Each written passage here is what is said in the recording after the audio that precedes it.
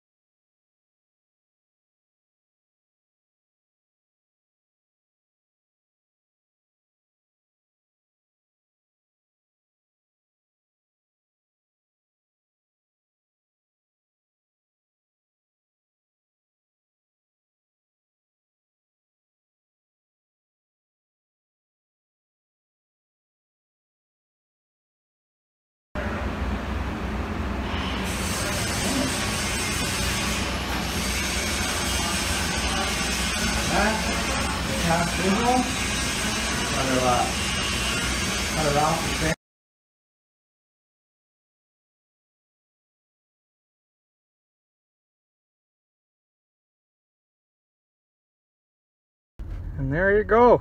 It's as simple as that. Now I gotta go to work. Man, it's hot out today. Holy crap, it's hot out today. Have a good one, guys. Oh, well, what a day. So, I passed my test, and then after that, I headed out to work, and they had this huge, I don't know what it was, a 32-inch pipe or something, probably 50 feet long. And it was up in the air. We had to go up in man lifts, one on each end, and cut it out of there and crane it out. So that was kind of a wild day to, wild way to finish my day. So my test went good.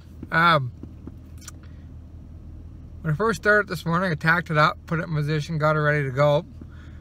I did the first bottom section, good. The second one, I wasn't really in too comfortable of a position. I was like, oh, whatever, I'll just do it. And I came, and I just started off my tack just a little ways, and it snubbed out. So that's the nice part about using that just under 1/8 gap with that at 5/64 disc. You can just hammer right in there and just cut. Like, you can have like a section that didn't penetrate in your root, and you can just hammer right in with that disc, cut it back out, then feather the sides back out, like bevel the sides back out, and try again. So I just had a little bit, just a little bit, cut it back out, went up, got that part of the root, and it's coming up weird on the side and kind of missed my top tack. So again, just cut it out, feathered it out a bit, and finished her off. Root was fine. Rest of the test, okay. There's one spot when I was filling, and I went to break it off in multiple passes, and I kind of didn't leave a lot of room between that and the edge, so it was kind of tight. So when you get like that, where it's tight to get into a spot, don't try just to jam your rod in there and hope for the best. Don't take any chances and test. Take a 1/4 inch, a rounded off 1/4 inch disc, and get in there and grind it right out. Grind a nice groove out and weld it. Don't leave nothing to chance.